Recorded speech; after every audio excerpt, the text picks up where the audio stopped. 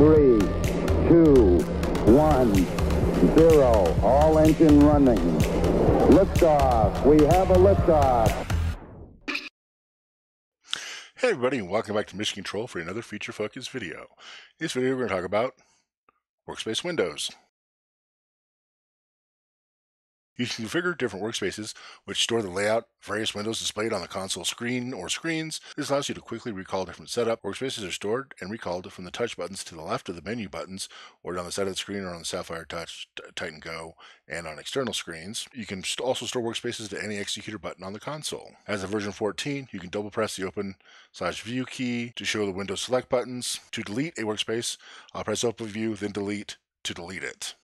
Here, I've got a Titan Go interface using version 14. So we can either press Open Workspace Window, and we're now presented with a new layout screen. So we can select different windows as we want. Say if we wanted to open up timecode 4, for instance, we click on it and it would open up for us. Or we can double press View/Open, View on some consoles, Open on others, some it's Open/View.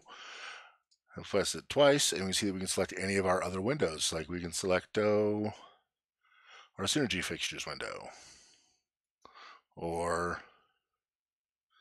our capture window.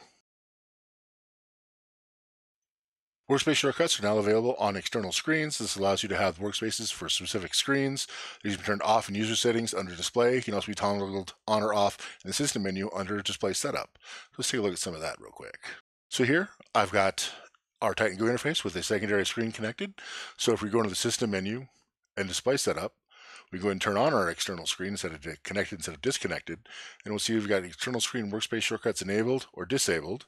If we have them disabled, we see that down the screen here there are no shortcuts. If we have it enabled, we see that now we have shortcuts on this screen. I think it's also new for 14 is if we double press our view key again, we can now select windows on this screen, and they will open up here directly instead of on the other screen where they were last recalled before.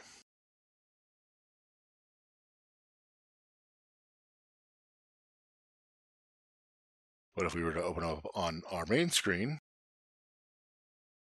see the switch from that screen to the other if we selected it and it was already open.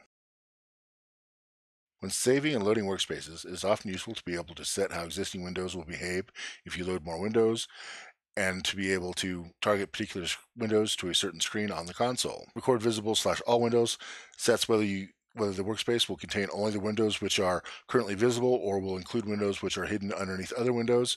It's only available in the Open View Record workspace method. So let's take a look at that. So here we're back on our screen. So if we were to open up a window such as our timecode 3, and we'll set it to be right here.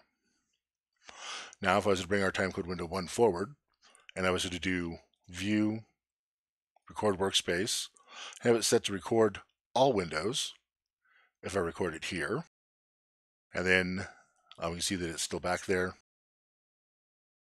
We do timecode 1, and if we do a second one where we do View, Record Workspace, and do only visible windows, and record this one here, now if I close all my windows, when I select this one, we can see that timecode 3 is still behind it. But if we shut all of our windows again, and we select this one, we see that it doesn't save the non-visible window. Remove/leave other windows on recall sets whether all windows will be closed when this workspace is recalled. If set to remove, the workspace button will show an X in the corner. So let's take a look at that. So we'll go ahead and see here we've got our fixtures windows open. And if we go ahead and record a workspace, and we'll have it with remove other windows on first, and we'll have it do all of our screens, and we'll select it here. You see it has a little X in the corner. Now we'll do a second one, and we'll change our option to leave other windows on recall. And again, all screens. See, it does not have the X. So on this one, if I click this one, we can see it has the workspaces, but if I was to open up a window over here, we'll do Video Multi-View. If I click this one, you can see it removes it from there, but if I open that up again, when I click this one, it leaves other windows there rather than removes them. The next option we have is recall as recorded / where selected. This only appears if the screens option is set to record only a single screen. It sets whether the workspace will recall onto the screen where it is recorded. The button shows S plus the screen number, or if it will recall onto the screen where it is selected, the button shows a target symbol. So let's take a look at that. Here I've got some windows open, so if I was to go ahead and do record the workspace, we'll have it set to recall as recorded. It's fine there. And we'll do another one over here. And we'll do that one, recall where selected. So now if I click this one, it's going to open up these windows on screen ones because it says S1. If I was to move it to our external screen, it will still open our windows on screen 1. This one we had recall where selected. If we were to move it, it will open those windows on that screen. If we were to move it back,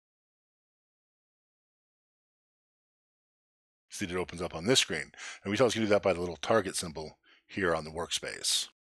Our last option is screen sets, where the workspace layout will record all the screens or individual screens. You can select or deselect each screen. No filter means record all screens. X will record for that screen, main, secondary, etc. So let's take a real quick look at that.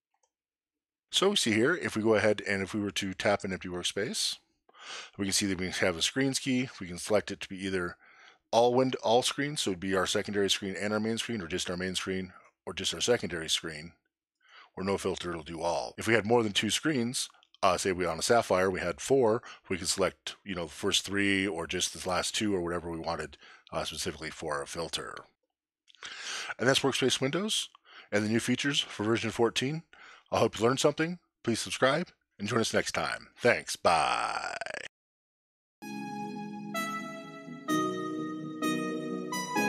We'll stop. Roger, we'll stop Discovery. Welcome back. A great ending to the new beginning.